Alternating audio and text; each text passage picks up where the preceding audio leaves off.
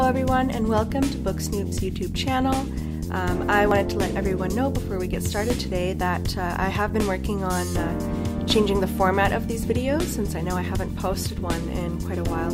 I wanted to make these a lot more simplistic, easier for me to record and post a little bit more quickly and efficiently so that it's not really taking a ton of time outside of my work schedule, because that's a bit of a struggle with getting them uploaded on time. So hopefully you guys enjoy this new, easy, quick format that's very straightforward, still using the same rubric and everything else like that. So today I'm going to be reviewing an anthology this time rather than a novel. And this anthology is just simply named Happily Ever After, and it's actually a very interesting anthology of rewritten classic fairy tales. And this is Happily Ever After, edited by Klima, I believe that's how you say it. And I can post that picture there while I'm recording so that you guys know what that cover looks like. But this intrigued me. I just found it in a secondhand bookstore, and what really caught my attention was the inclusion of authors that I already knew, such as Gregory Maguire, Neil Gaiman, Susanna Clarke, and I believe I also saw Kelly Link. Yes, Kelly Link. If any of you are familiar with the authors who are already included in this anthology, then it might be a good pick for you, so you can follow some of their short stories rather than their full-size novels. So let's just go ahead and get started with the review, looking at the rubric here. So keeping in mind that I am going to be reviewing the anthology as a whole, so obviously not everybody is going to like every single story that's in the anthology, because they all have different writers and ergo different writing styles and different stories. So keeping that in mind when I'm doing this review. This is for the anthology as a whole, and doesn't apply to every single story because I obviously liked some more than others. So looking at the quality of writing, I gave this one a 4 right off the bat because regardless of the fact that these are all different writers, I did find them to be very equally skilled just in terms of their writing level, and each of them I think did a great job with what they were hoping to achieve. Whether it's something I liked or not, it's definitely high quality writing that you're going to be getting with this novel, or with this anthology, with readability, I had to give this one a 3. I found that some of the texts in terms of both the writing and the subject matter might just be less accessible to less experienced or younger readers.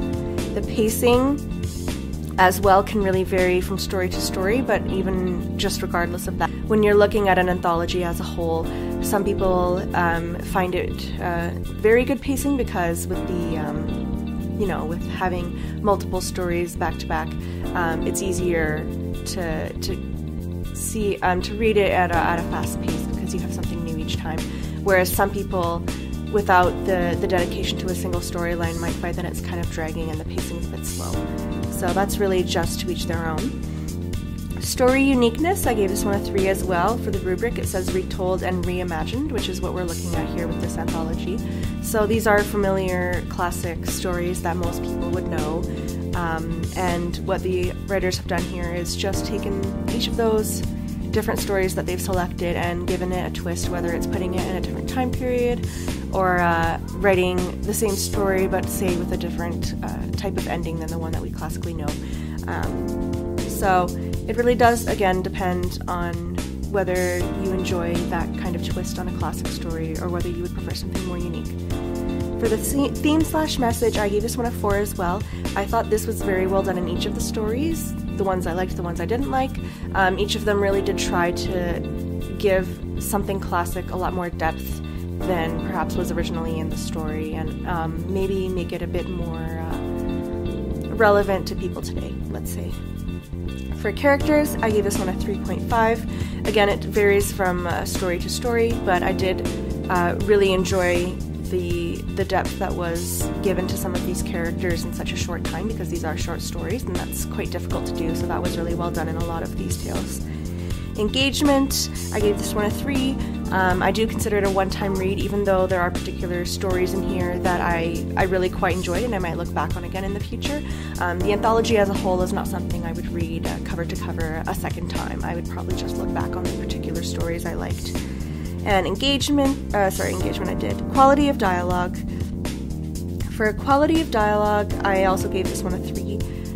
This one is another one that varies from story to story, but the dialogue was just appropriate. I didn't find anything too extravagant or too, cliche or distracting. It was really just perfectly appropriate for the stories that were written. Setting as well varied from story to story, but these being shorter stories, there's not a lot of time to focus on developing the setting. So, even though I'm giving this a 3, really, it's not taking away from the quality of these works. It's just that these are short stories, and there tends to be a stronger focus on the plot and the characters and developing that rather than describing the scenery. And then finally, plot. I gave this one a 3 as well. Obviously, in some of the stories in here, I enjoyed a lot more if I felt that the plot or characters were, more fully developed. Some of these managed to really catch my attention, even though they were quite short and sweet and to the point. So it is to each their own with a lot of these categories on the rubric, but that one is also a 3. So that gives us 32.5 out of 50 for a total of 65 out of 100 for the score. I just want to conclude this review by telling everyone to give this specific number or score a bit of a grain of salt. Take it with a bit of grain of salt because, it is an anthology, and I think that if you know some of the authors, if you like rewritten novels or stories that take a classic story and give it a twist, anything like that, or if you like short story anthologies, I think this would be a good pick for anybody who's into any of those, simply because you have a lot to look at here, a lot of different authors, a lot of different styles, a lot of different twists on these stories. And so I think regardless of what kind of reader you are, you're bound to find something in here that you like. So hopefully that review has helped some of you decide whether or not this anthology is something for you to choose down the road. Anyway, leave a comment below if you have particular short stories out of this anthology that you liked, that you want to recommend to people. If you think there's anything that I missed in this review, please do let me know in the comments so I can continue to improve this channel. I hope that this new format was very quick, very easy for you, made it a simple decision, and I will be posting another book review shortly. Have a great day, everyone, and goodbye.